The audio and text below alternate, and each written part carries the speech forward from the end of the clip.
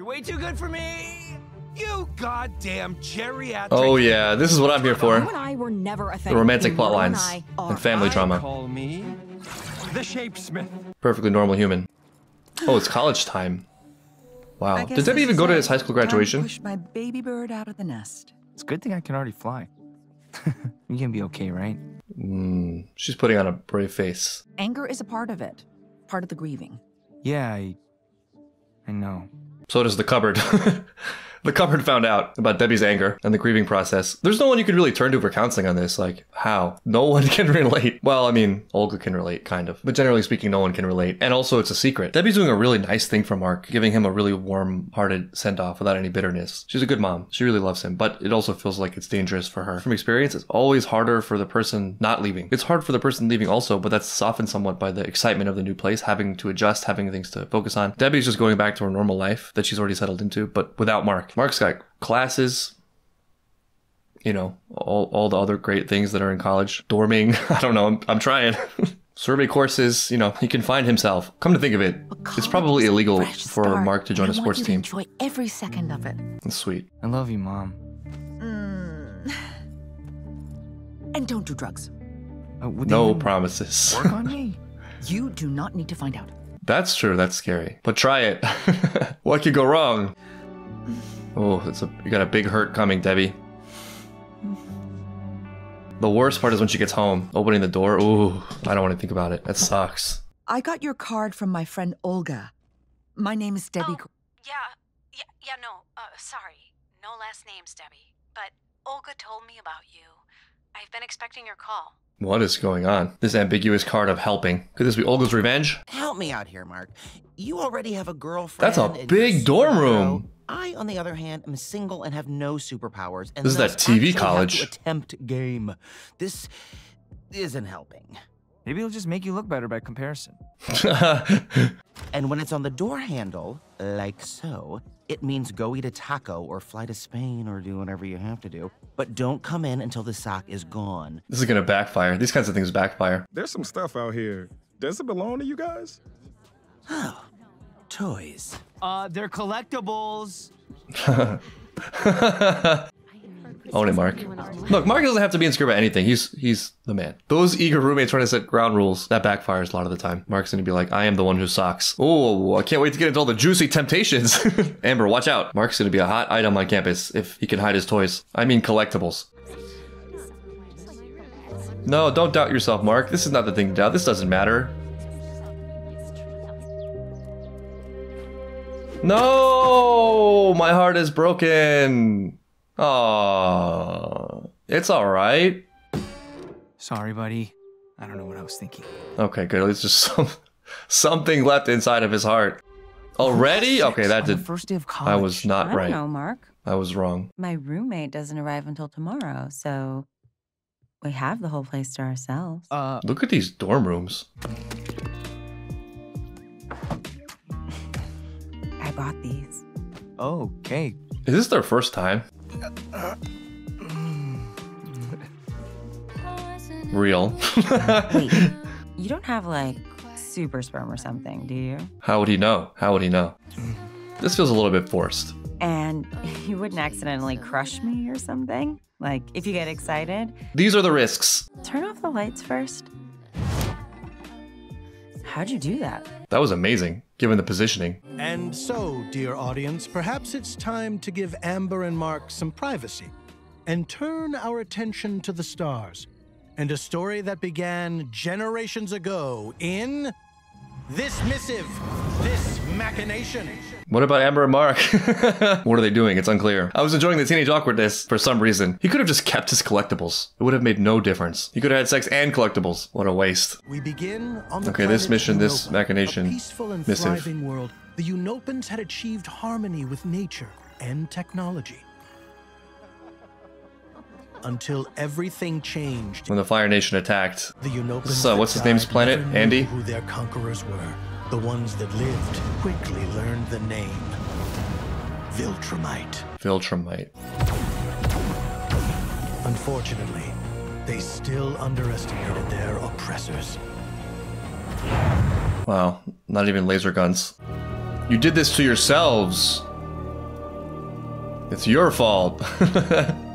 Look at this. It's because of you, pests. Some Unopans were able to escape, abandoning their home for the stars and the promise of a new life. It's cool that they have that option. Impressed with the Unopan survival and escape from a Viltrumite invasion, Thetis, the leader of the Coalition of Planets. Well, Mark gets to have sex and I get an alien history lesson. Breeding camps were also a genetic enhancement program designed to breed a soldier that could defeat a Viltrumite in combat. Here we go. The results were not promising.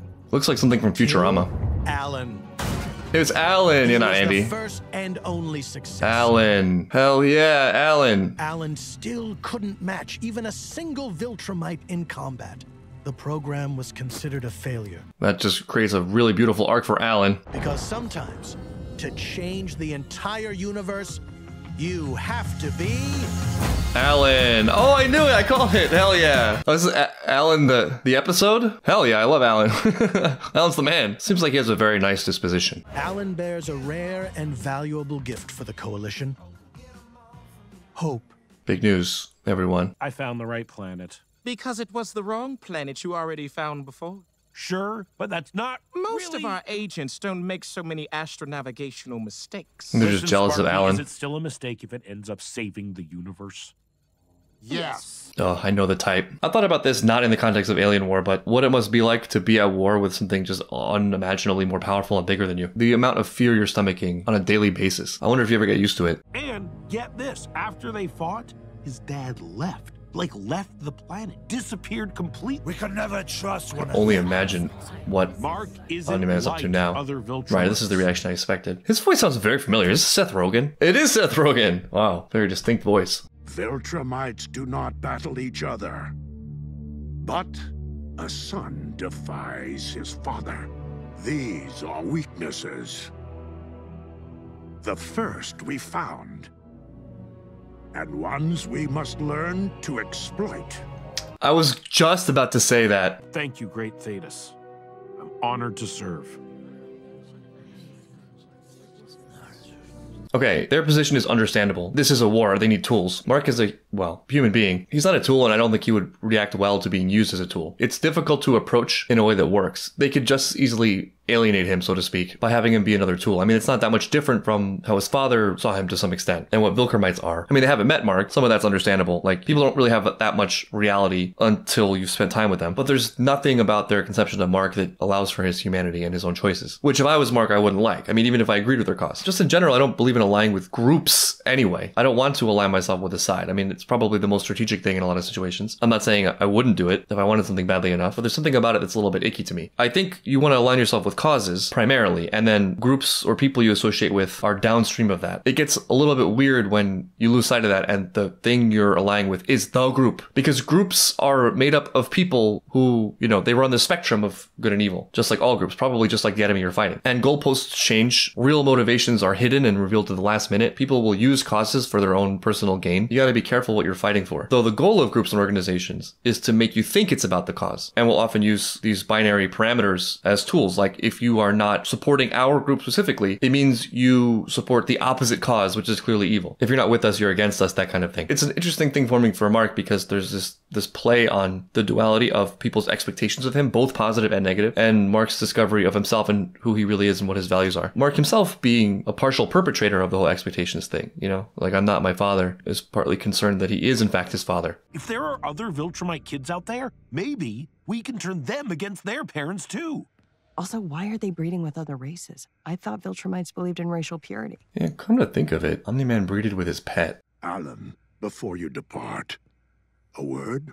What's Thetis' deal? I find it convenient and somewhat alarming that Acreon was hit so soon after joining the Coalition. Got a spy. There's an insider. Ah, Alan, you continue to prove yourself the Coalition's most valuable asset. This could be sincere, it could also be manipulation. This guy's leader for a reason. It's unclear exactly what those reasons are. He could be the mole. My paranoia is off the charts this episode. Hey, Vorg. Hey, little buddy. Did you miss me? Just like my cat. I missed you. Yeah, how much? The most. Or like 10 times that amount. Maybe more. That's a lot. That's a high number. Oh, let's see if that's true. All right, I guess this is where we cut back to Mark. Perhaps now would be a good time to return to Earth and rejoin Amber Bennett and Mark Grayson. Yeah, admittedly, I'm less interested in that scene. At the prestigious Upstate University. Oh, it's Upstate University. That explains it. Let's not do that then. Surely you have other characters. Oh man, I have been dying for this. Oh. Sure. Aliens. Her food is eating his food. That's unique. In Korea they eat bandegi. It's like insect pupa, but they're not alive. And come to think of it, that sort of disappeared from the street food scene over the years. Shockingly. You're the traitor. Something on your mind, traitor? No matter how far I travel, Telestria is still the most beautiful planet I've ever seen. There's hundreds of planets that look exactly like it. Yeah, sure, but you're not listening. But only one has you. Oh. Hey, what did they just want to talk about after the council meeting?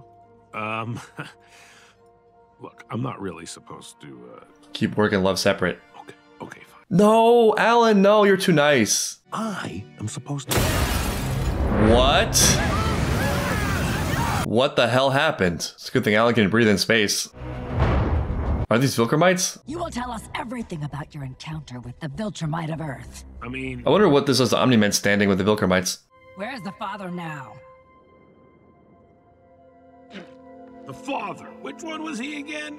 You Pyclops all kind of look the same to me. I mean, they all have mustaches. That is a way of just framing the face. Don't tell me they got me attached to Alan just to kill Alan.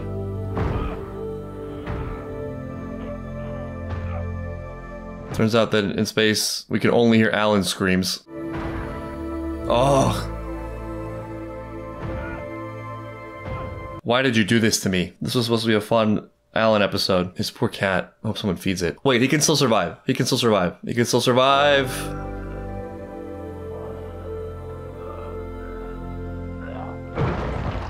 He can... I don't think he can survive that.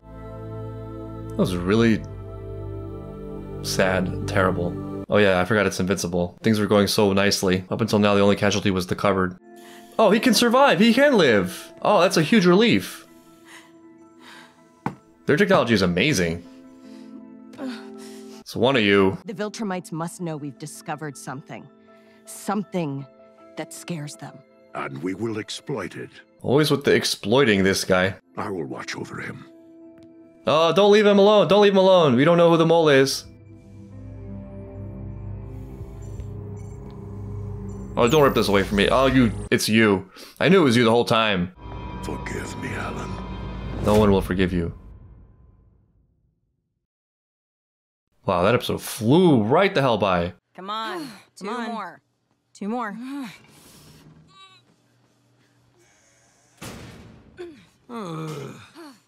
Imagine walking into a room like, ugh. Aggressive much? Wait, but Alan, okay, I think Thaddeus is underestimating the Uniclus' will to survive. Alan's too good of a character to go out like that. Wait a minute, there's still 20 minutes left in the episode. Why did we have credits? Oh, it was credits on the Alan section. I thought that fell a little bit short.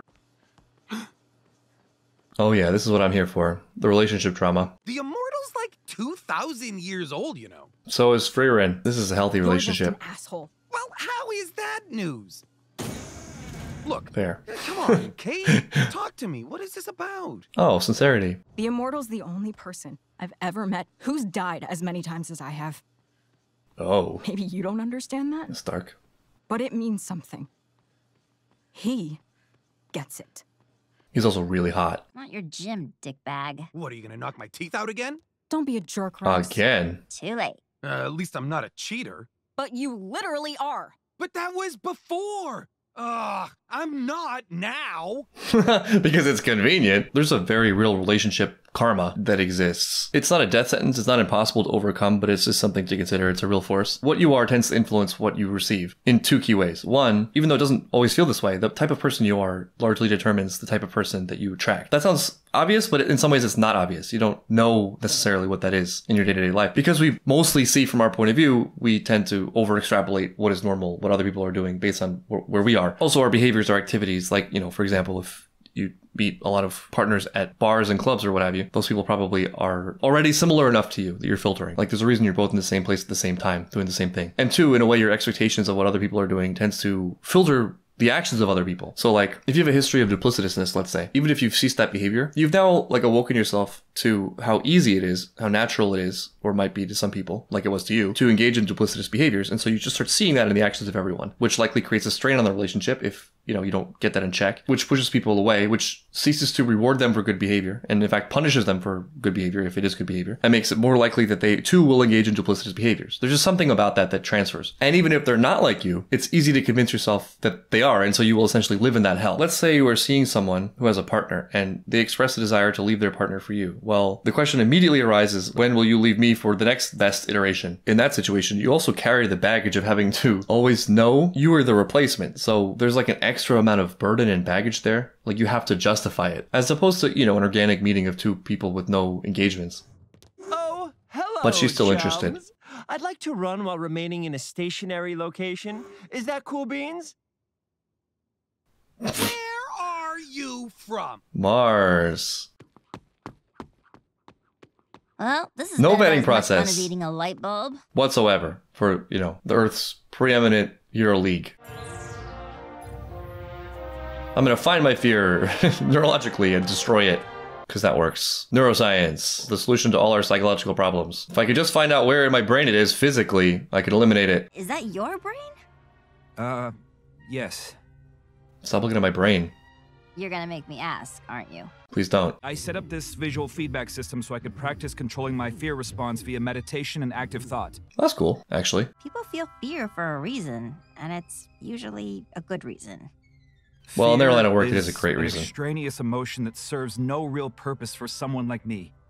I strongly disagree. Have fun next time you fall off a cliff or something. I would agree, like, in any other case but his. Like, it's so right. Just like the way most people experience fear, this totally non-life-threatening thing, you know, social embarrassment, fear of failure. It's really just an outdated mechanism that at one point did serve a very important function, but does not fit our current aspirations. It's not at all suited to meeting one's potential. It's suited for survival, which is already, you know, we've pretty much gotten that down. There's way less physical danger in our natural environment now than there once was, for which those responses were programmed. You don't want to optimize your life around feeling like everything is a game over event, because it's really not anymore. I don't know if universally eliminating fear is the right answer, but recognizing that it's an overreactive thing and not letting that be the final decider is really useful, except for like actual life-threatening situations. Like the cliff thing is valid, but I want to see where it goes. Well, anyway, if he's fallen off the cliff, he's already fallen off the cliff, so fear doesn't really help there anyway.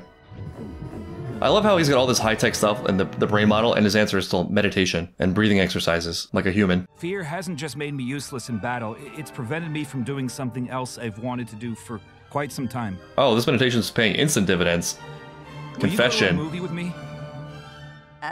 Movie? I thought they were already a thing. They talk about the physical symptoms of grief, depression, lethargy, all that. But Spouses of Superheroes. It's a support group. Olga's true revenge. I still miss her so much. That's all I got. I bet if I was paying more attention, I could guess some of these spouses.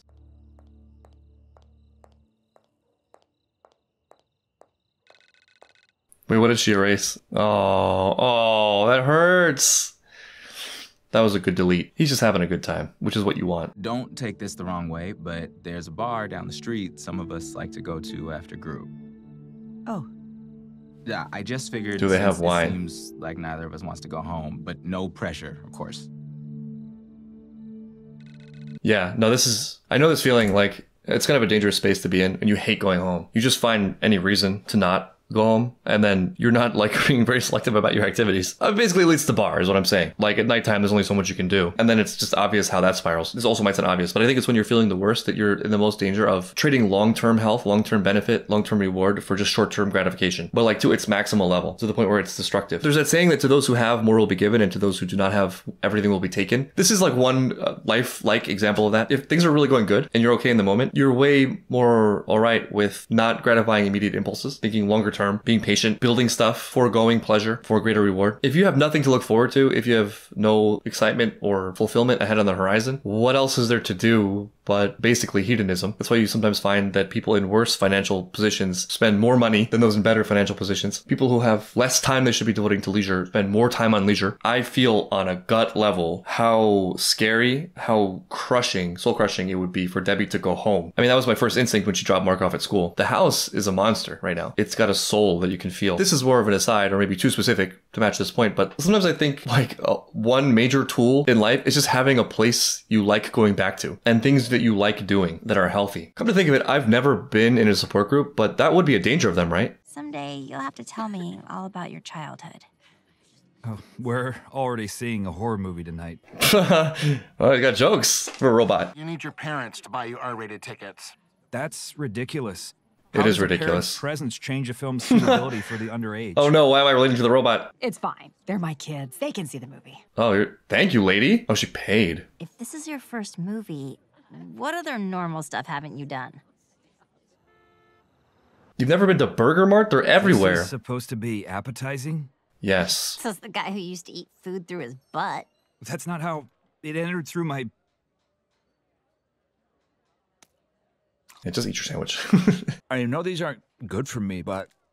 It's great for you. Shut up. Shut up. Yeah. I'm with Monster Girl. It's one of the greatest pleasures in life. Yes. Yes, I'm discovering that. It's the point of living. Waiter, more fries, please.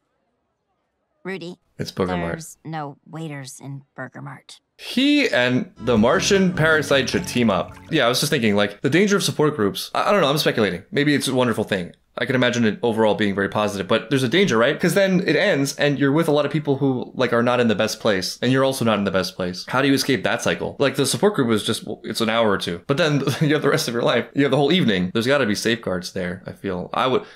This is me throwing myself under the bus. Like, if I was going to a support group for something that I have trouble with, the support group would just be another way for me to enable myself. Your mind tricks you like that too, for real. Like, in a last resort, when you're going through, like, withdrawal or something like that, your subconscious will mask your plan to engage in the activity with a positive thing. So your rational brain will be like, well, that makes perfect sense, but you know deep down what's going to happen. It's like, oh yeah, I'll just meet my drinking friend for a non-drinking activity. That'll be fine. Deep down knowing full well that as soon as your non-drinking activity ends, your drinking activity begins. Did you move after your partner passed away? I moved the furniture. Couldn't afford to relocate. You? I stayed for my son, but...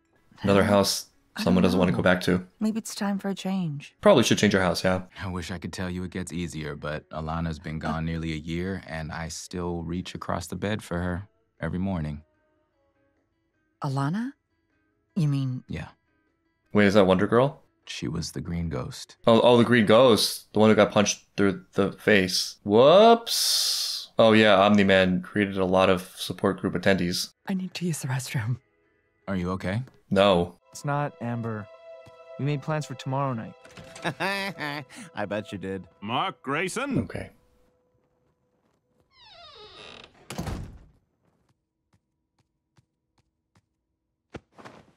The hell? Mark Grayson. What?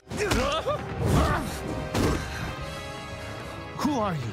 Why, it is I, Seance Dog. Nah, you're not real. He's a comic book character. In your dimension, yes. But there exists myriad other worlds where dogs and magic are as real Wow, as the imagine air you breathe. beating your real comic book hero. Dogs are real.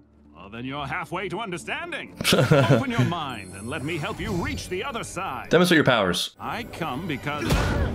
No, don't fight Saiyan's dog. Hear him out. Mark always go straight to the punching and fighting. Not enough listening. Oh no, don't do that to Saiyan's dog. This is more heartbreaking than the time you threw him away in the dumpster. Oh, he looks so sad. Don't give me those puppy dog eyes. You get to demonstrate something. I'm saying, yeah, this is what Seance Dog does, right? Okay, it's not Seance Dog. My disguise was meant to Mark was disarm right. I was fully ready to believe that it was Seance Dog. Who the hell knows? You got multiverses. It's plausible. I would have totally gotten fooled by Seance Dog. But the puppy dog eyes, they were so real. The journey to your world has taken me most of my life. May I rise? How do you know who I am? Rumors of the one they call Invincible have spread like wildfire. Your speed, your strength. You are the only one who can save our people from the meteor showers destroying our world. Well, I guess they just don't live very long. Nualzad. Nual. Oh no. How many bug people are in danger? All of them. But like a number. Oh, 42 billion. Wow. Last time you didn't want to help someone, we both regretted it. We believe It's more in you, important than Mark whatever Grayson. survey class you have lined up for the morning. Just read the notes. Or better yet, just skip it. I won't be more than a few weeks, a month. God, it was bad enough depending on asteroid thinking about 24/7 on Earth. You got all these planets too. You work for me here on Earth. Okay, Cecil. This is an order. Do not go. Nah, we're going. I need to listen to myself before I listen to you. Good. Your father felt the same way. I can lay off it. God damn it, Mark. Fucking kid. This is not about Mark. This is about Cecil. He lost all feelings of power and control, and he also blames himself. Hey, when I'm in this outfit, I'm invincible. So far. No, I'm saying, like, you have to call me Invincible. It's like a secret identity. Oh, right. Of course. Wait, the whole universe knows about his identity? That's terrible. It's just a matter of time. Never apologize for saving lives. This is the deal, and I'm good with it. Go. Wow. Thanks. Yeah, that's really amazing. Amber, Yeah? I love you. Well, did that get through or not? Oh, you might be worrying about her in college. Hey, how long until we get to Thraxa? Approximately 6 of your Earth days. Not bad. 6 days, most of his life. Will he even be alive on arrival? Debbie, are you okay? No. Come on, dude. He's gone because he murdered Alana and the other Guardians. Oh, wow. Okay, it's all coming out. He was Nolan Grayson, but that wasn't true. The last 20 years of my life have been a lie. Oh, okay. It's breaking. I wish he was dead. I wish I could grieve. It would be easier. If he was dead, it'd be a lot easier, yeah. You shouldn't come back to the group. Cold. Wouldn't be a safe space with you there. Nah, you're a jerk. I didn't know It's not Debbie's who he fault. was. You should have. Well, I mean, Debbie will have some guilt there because she kind of suspected something was up. I mean, late in the game. That sucked. You know what? I think you dodged a bullet. All being told. Is that what you wanted? You wanted to just go to the bar with this guy every day? Invincible? Huh? We're here. Y'all better be worth saving. This better all be legit. Hi? Speaking of looking similar. The Monarch wants to meet you at once. Look at cute little Mantis kids. Where are the meteors? Meteors? What meteors? Oh, come on. 6 days of my life. Okay, Mark, it's time to become your father and just wipe out this planet. What is going on? Hello, son. What? No, they can shapeshift though. Been a while. No way. No way. Not real. Dad? I'm more willing to believe in Necrodog than I am. No way. I mean, I hope it is Omni-Man. I'm really curious what he's up to. Like, he can't go back to Klaxon, but he can't go to Earth either. What does he want now? What's the plan? And there are hints that he misses his family. That's a steep road to climb. That's a tough redemption arc. But like, yeah, what do you want if you're Omni-Man at this point? As crazy as I am, I actually want Omni-Man to reform because I think that would be the most challenging and most interesting. But it's Omni-Man. Though, like, given Season 1, taking over Earth seems kind of small scale. Working just in favor of his planet seems small scale. Maybe it's one of those Star Wars rule the galaxy father and son type deals. That seems to fit in someone like Omni-Man's wheelhouse. I mean, assuming it even is him.